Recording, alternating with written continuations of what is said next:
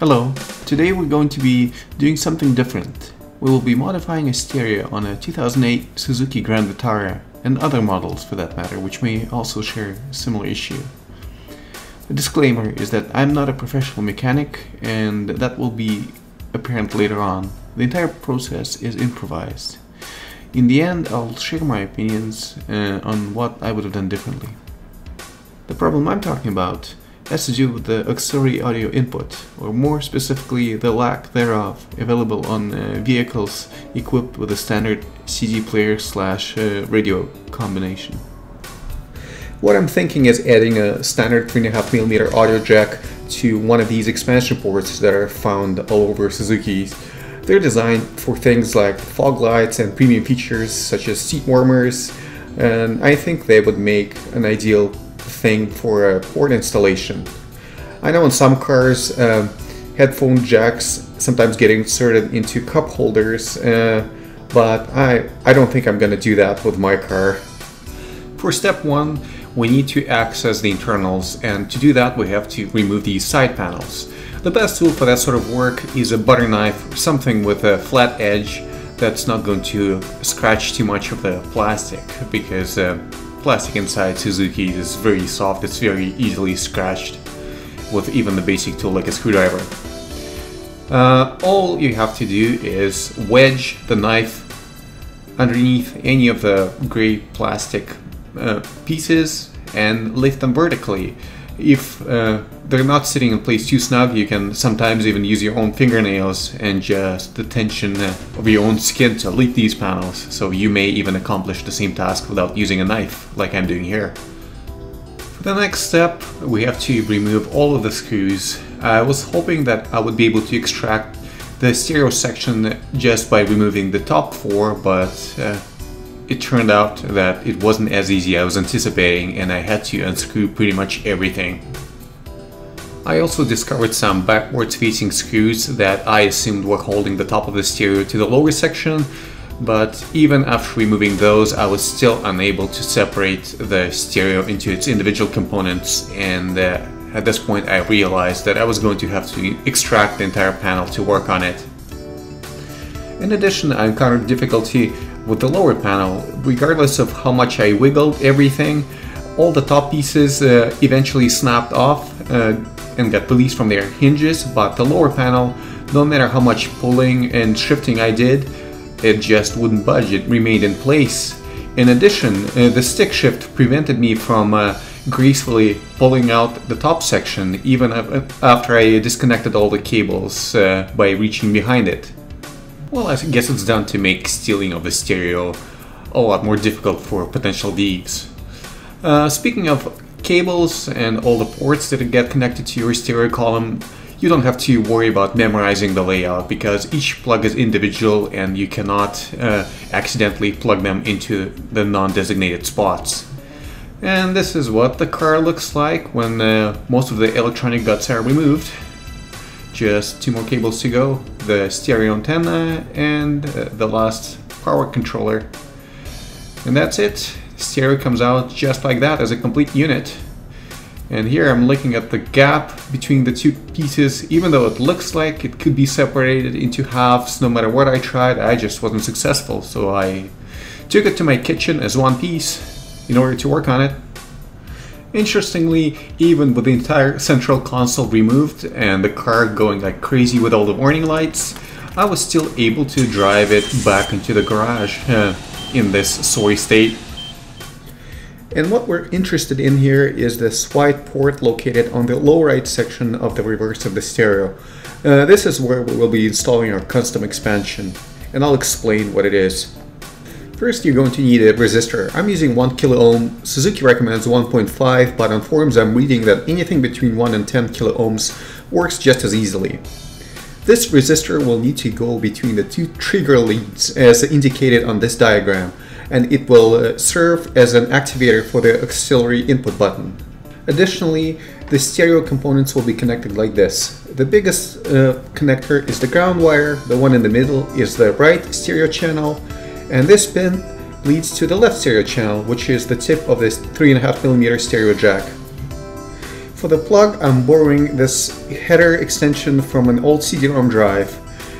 And all I have to do to make it workable in my case is, with the help of a needle, I'm going to move some of the connectors to the edge where they're needed, because we're going to be utilizing pins on the very right in that port.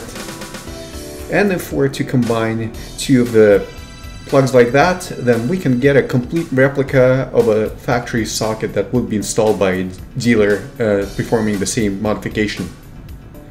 Here you can see me soldering the resistor between the two trigger pins, encasing in a insulated heat shrink, and then installing it behind the stereo.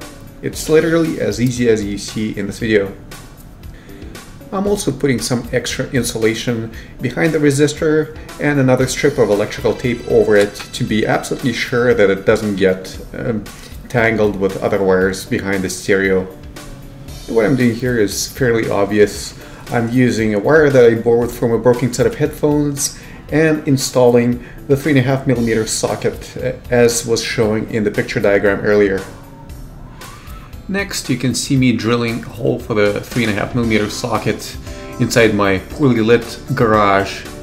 At this point, I decided to change the location of the 3.5mm socket simply for the reason that the plastic in the area where you see me drilling is a lot thinner than those extractable expansion ports that I wanted to use. In addition, you have to remember that I wasn't able to pull the bottom panel out, so I decided to do the easiest and most accessible thing that came to my mind. And just as I was installing the port, the bottom panel finally, by accident, snapped off, and it turned out that it wasn't held in place with anything. It's just the hinges were a little bit stubborn, and if I applied just a tiny bit more force initially, I would have had access to it all along, and I wouldn't have to drill it inside the car. It would have been a lot more convenient if I just had it on my workbench. And here it is, the moment of truth. I'm testing the socket before everything is assembled. You can see it being plugged into my cell phone, and even without the device being connected, you can already see that the stereo is able to go into auxiliary mode. Yep, and the music is playing. Totally playing. At this point, I'm happy to conclude that the mod is a complete success. The only thing left to do is to go back and share some of my thoughts on things that I should have done differently now that I had a chance to go through with the project and re-examine it in hindsight. And now that I know that this section is removable, obviously it would have been a lot better if I drilled it like this. Another thing that I noticed was that even though the plastic was thin in the area where I processed it, it was still a bit too thick for the 3.5mm audio socket. Most of them do not extend very far, and that has to do with the fact that the plug itself is not infinitely long. And here I'm going back with a Dremel to make the plastic a little bit thinner than it is. I have to go with very low RPMs. I'm setting my Dremel to 10, which is one of the lowest settings, and I'm doing this because the plastic, if you apply too much friction to it, will begin to melt and warp from the other side, so it is very important to keep low RPM settings. Another thing that I'm doing here is I'm keeping one of my fingers on the other side of the plastic, and that helps me to sense the temperature. So if I begin applying too much pressure and friction and I start feeling like the temperature of the plastic is rising too fast, then I go easier on it.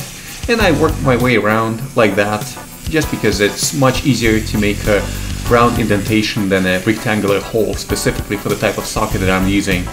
But in the end, it's all the same. The main purpose of doing this is to allow proper installation of this mounting nut on the other side of the 3.5mm socket, without which it will not either sit firmly in place or it may prevent full insertion of the stereo plug into the socket. Originally, I put some glue from a glue gun onto the back to keep the socket in place, but with the surface being black and exposed to the sunlight, the obvious thing happened is the glue melted away and it created more mess than there should have been. So my suggestion is do it properly, do it like this from the very beginning. And even though this mod speaks specifically of the car that I'm using, which is Suzuki Grand Vitara, I'm aware of at least 4 other models with similar looking stereos. I mean, just by looking at it, you will be able to recognize a similar type in the car that you may be using. and the procedure is pretty much the same for all the Suzuki models. There is a number of articles online and forum posts that describe in great detail, step-by-step instructions, practically repeating that I've shown you in this video.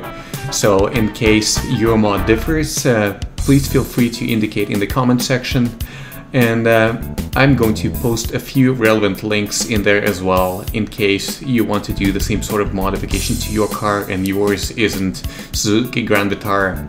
This marks the end of another successful project, so all that's left to say is see you next time!